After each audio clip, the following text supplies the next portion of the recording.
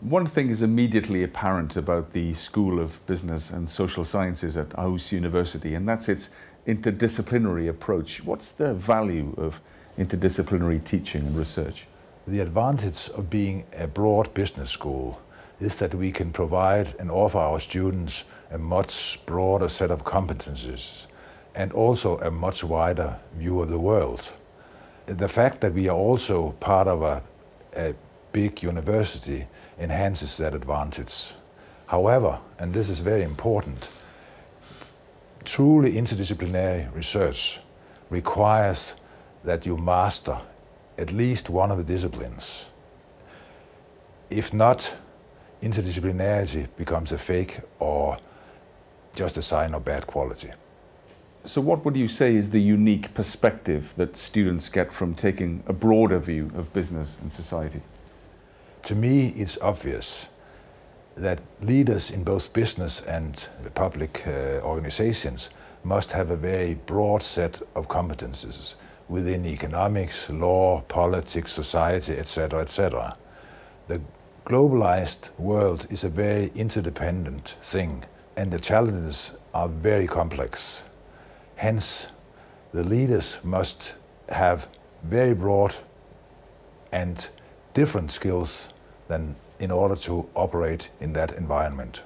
So when a typical student, perhaps a PhD, leaves Aarhus, what would you say they take with them from their time at the university? A mastering of at least one discipline and an experience to cooperate with people from other fields, and also an open mind and a broad view of the world.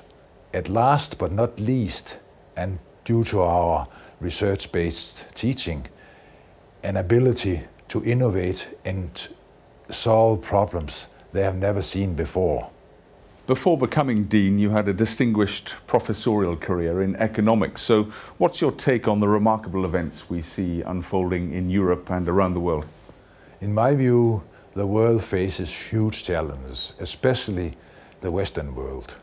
We have to be back on the growth path in the short run in order to solve the long-term problems caused by demography, by climate change, by depletion of resources, by hunger, by lack of clean water, etc., etc. However, we have not been able to make a good start. Short-sightedness on the side of our business leaders and our political leaders have meant that we have not got in the right direction. Just look at the weak handling of the debt crisis, the tragicomic but scary behavior of the American Congress, and the personal greed of important business leaders in situations which actually call for moderations on their part. So where do you see the School of Business and Social Sciences in, say, 5 years' time? Everything depends on whether we get our societies back on track. And I'm optimistic about that in the end. If that happens, I'm certain that the School of Business and Social Science, and for that matter Aarhus University, fulfilling their mission of excellent research, innovative candidates, talent development and knowledge exchange to the benefit of the global society. Svend Hylleberg, thank you very much. Thank you.